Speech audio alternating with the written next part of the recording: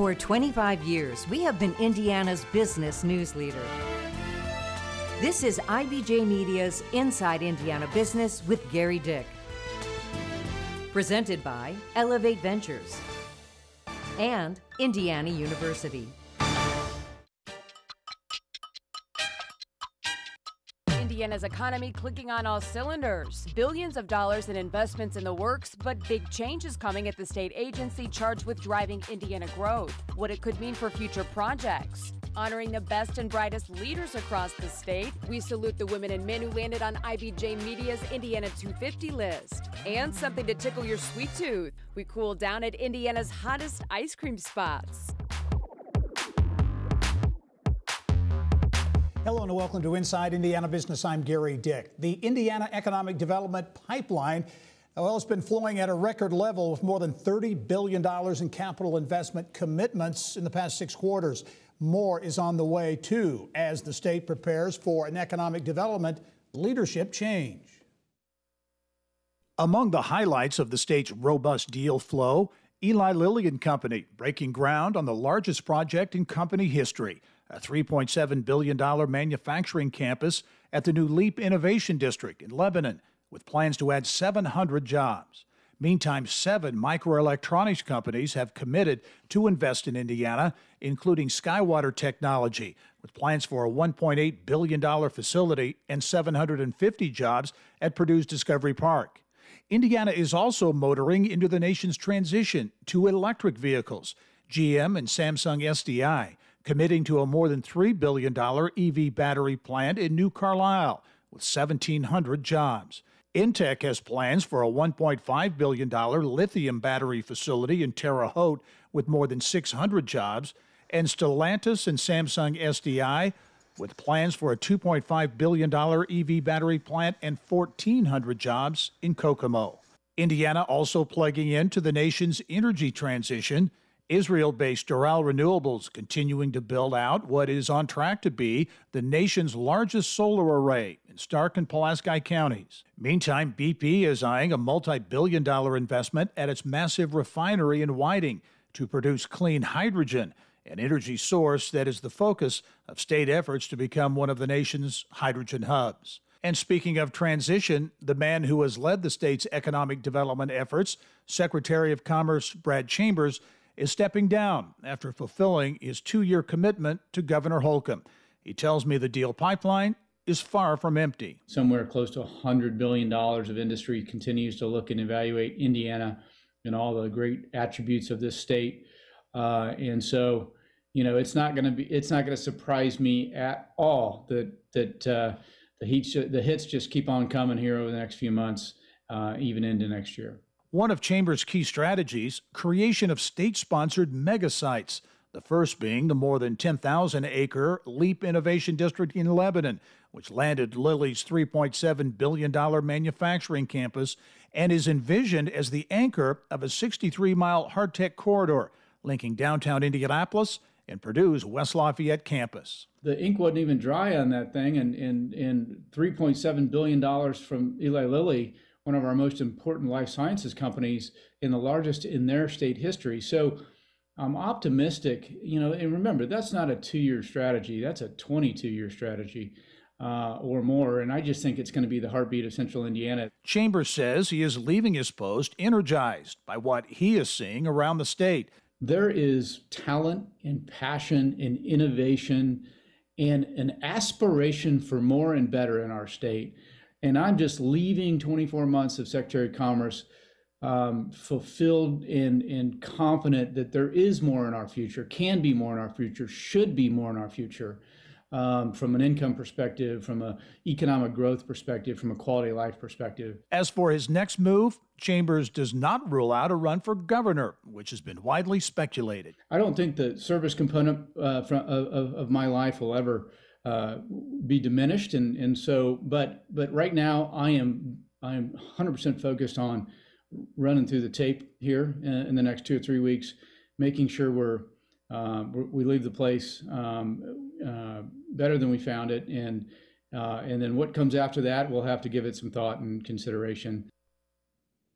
Will he or won't he? The betting money seems to be on him getting in the race, but we'll see.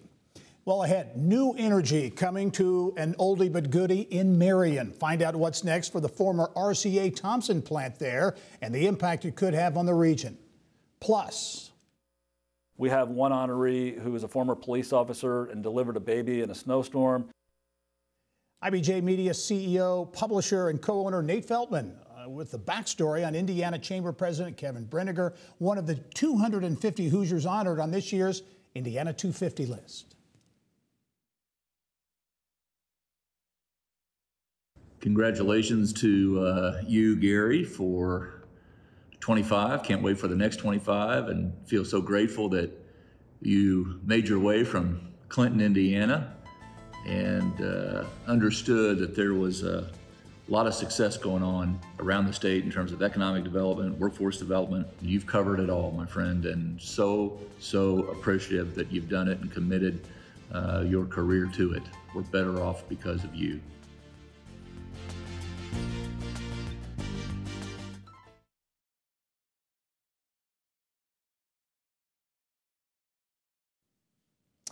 The IBJ's Indiana 250 list. It's a tip of the hat, a high five to those Hoosier business and community leaders who are making a big impact in their cities and towns throughout the state. Now, if you want to make the list, IBJ Media CEO, publisher, and co-owner Nate Feldman has some advice. One key thing, one element that we always look for is that they're highly engaged in their community and somehow in making their community better, community building, bringing others along in their community and lead in that regard.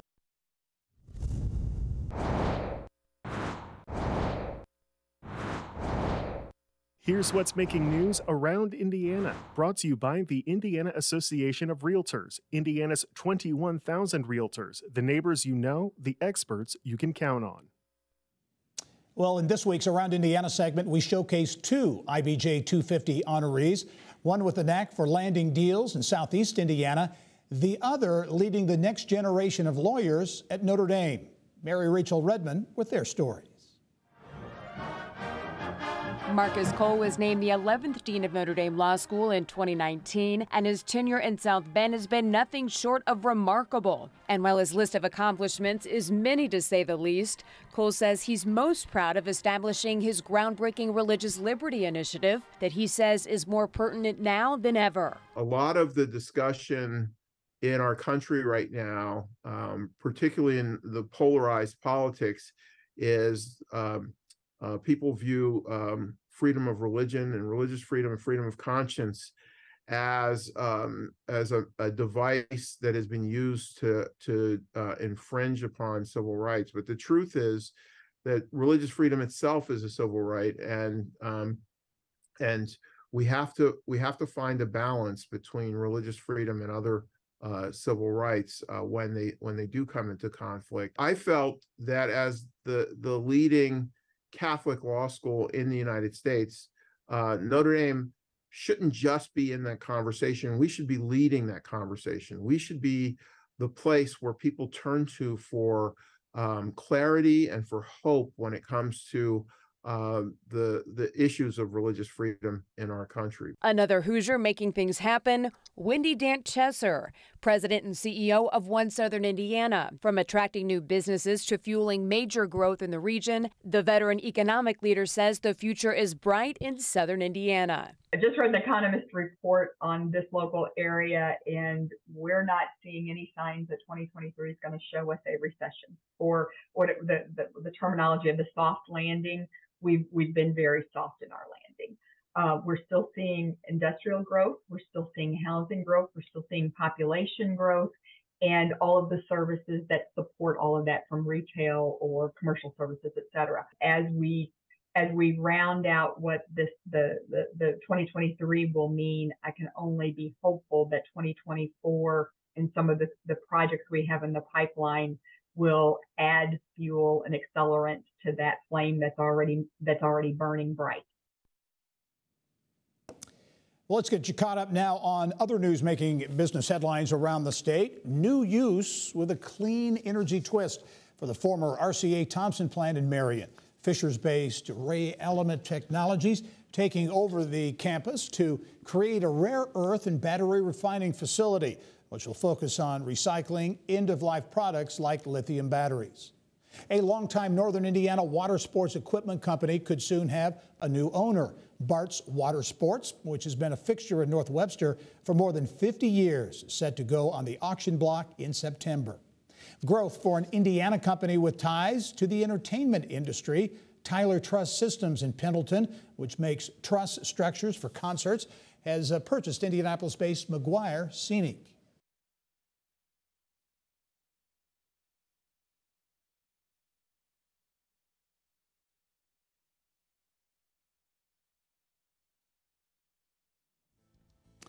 Coming up next, how a made-in-Indiana product to keep hearing aids dry is turning up the volume among the younger generation and those who use AirPods. We have one honoree female who was a place kicker, in fact, a record-tying place kicker for her county or her high school football team. Yet another IBJ 250 honoree, Kristen Marcaselli, president of Star Financial.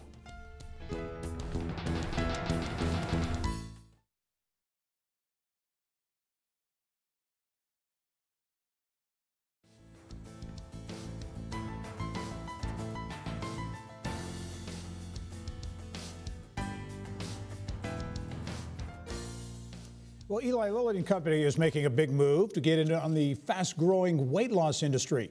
Lilly spending nearly $2 billion, that's B as in billion, to buy obesity drug maker Versanis. It's a biopharma company based out of Boston. Lilly with an eye on a Versanis antibody being used in a clinical study to treat adults who are overweight. Well, the business landscape for hearing aids drastically changed when they became available over the counter late last year. It is expected to turn up the volume on business for Fishers-based Redux. The small company has been selling hearing aid dryers to professional clinics for nearly 5 years and is now expanding to a larger audience. Business of Health reporter Kylie Valletta has more. Thanks, Gary. About 2,400 audiology clinics already have this professional version of the hearing aid dryer, and now the small company is launching a home version that Redux hopes will take the market by storm. In a matter of days, Redux will begin shipping its very first home dryers. Moisture is a major problem for hearing aids, which are actually tiny electronics.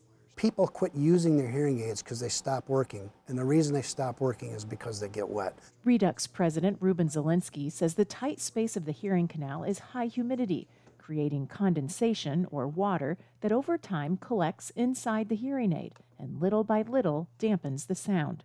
It's amazing when you dry these and they put them back in their ears, they can't believe it. They got to turn their volume down and they say, wow, it's so much clearer.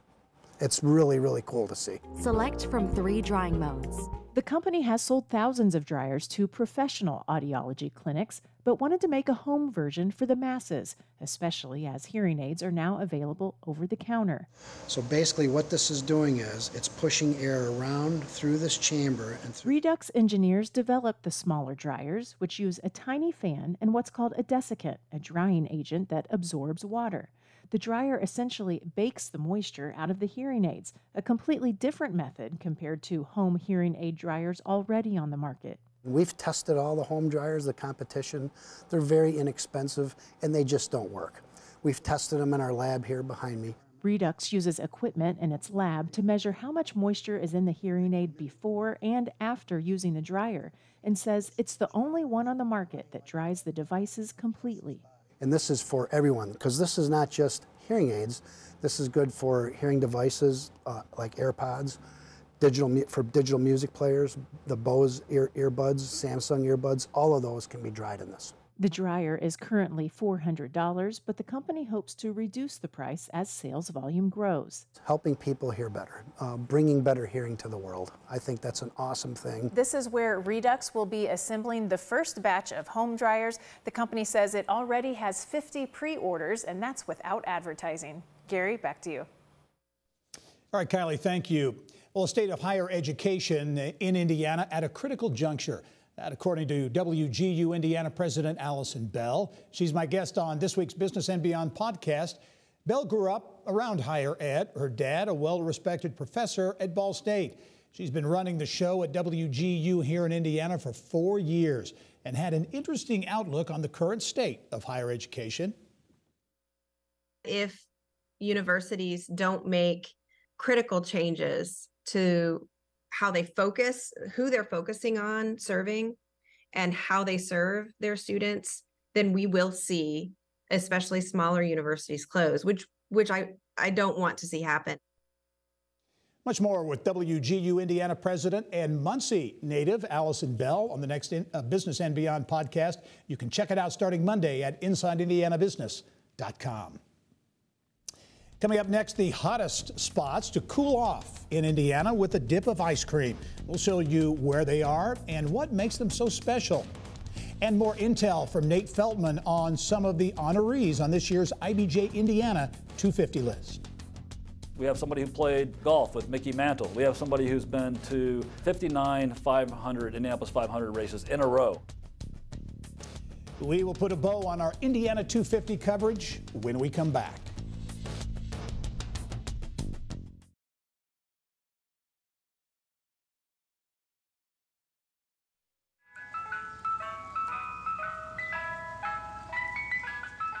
The ice cream truck. For many of us, it was game on when we heard that sound. Time to take a break from a hot, steamy Indiana summer day of play to buy a push-up drumstick or ice cream sandwich. Well, we're staying with that spirit of summertime go-to and the Indiana businesses cashing in on ice cream this month. Yelp's Brittany Smith joins us now from a Sweet Tooth hotspot in downtown Indianapolis with this month's Trendiana. Brittany. Thanks, Gary. Well, there's never a wrong time to have ice cream, but just in time for National Ice Cream Month, we've rounded up 5 of the top-rated spots across the state of Indiana on Yelp. We're kicking things off here at Lick, located in the Bottle Works district along Mass Ave in downtown Indy. This business has been around for 13 years, owned by the sister duo of Meredith and Kelly, and they have been turning out creative flavors ever since the day they started. They use really creative ingredients, and you'll find flavors here that you won't find anywhere else in the state, like their honey lavender flavor, their ginger snap lemon curd, and they're constantly rotating the flavors to give you a reason to come back. They also put a lot of passion into each ingredient. So you'll see that they're making the cookies from scratch and every other ingredient you find in each of the scoops. They recently opened up a location along the Monon Trail in Soboro, giving you a great chance to hit the trail and take a pit stop there. Next up, we're heading to TJ's along West 86th Street. This business is ironically owned by 2 dental hygienists, and one of our inside tips is if you see the long line in the drive-thru, don't let it scare you away. It moves quickly and it's definitely worth the wait. Folks love that they have over 16 flavors on rotation, and you have to try their donut ice cream sandwiches and their fruity pebble sandwiches as well. They're also known for their caramel hot fudge sundaes.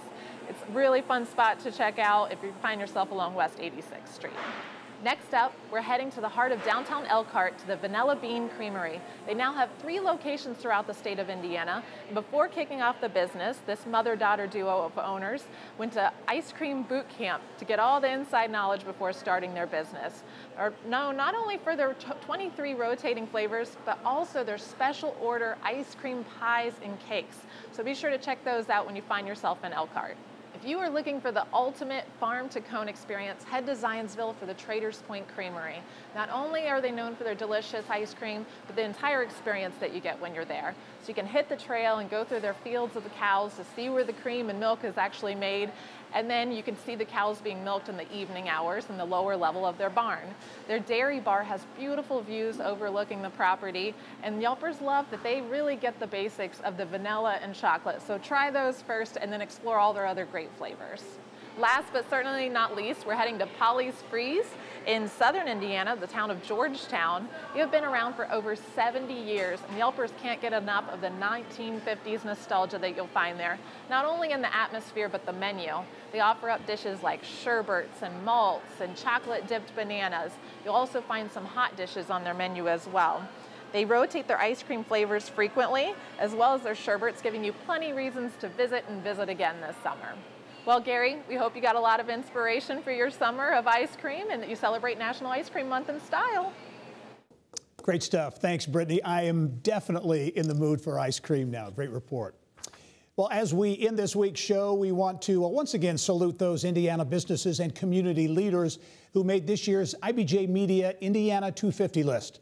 Thanks for joining us this week. I'm Gerry Dick. Go out and make it a successful week.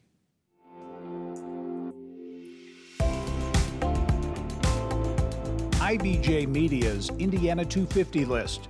It represents every nook and cranny in Indiana.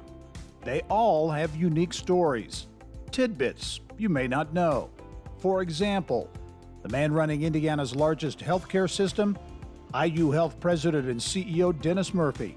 He spent his teenage years in the seminary and thought the priesthood might be his calling. Being kind of spiritually centered, and it was a wonderful place to be during a very formative time in everybody's life. Your high school years are really important, and it definitely made me who I am today. The woman in charge of one of the state's largest and most popular cultural institutions, Colette Pierce Burnett. She jumped at the chance to go for the top job at Newfields in Indianapolis. I have such a passion for equity and justice and education as the great equalizer. So I saw this as such an opportunity for Newfields to do some really wonderful things it's just a magical place. And then there's Ball State University President Jeff Mearns, a slam dunk to make the Indiana 250 list, especially with his background in prosecuting the mob. We had a great run there from about 89 to about 1997 in prosecuting traditional organized crime. And most of my cases dealt with the Gambino organized crime family, which is the largest, most dangerous organized crime family in the history of the United States. A sampling of 3 Indiana business leaders who made the IBJ Indiana 250 list, all sharing that Hoosier can-do state of mind. To check out the other 247 on the list, go to Indiana250.com.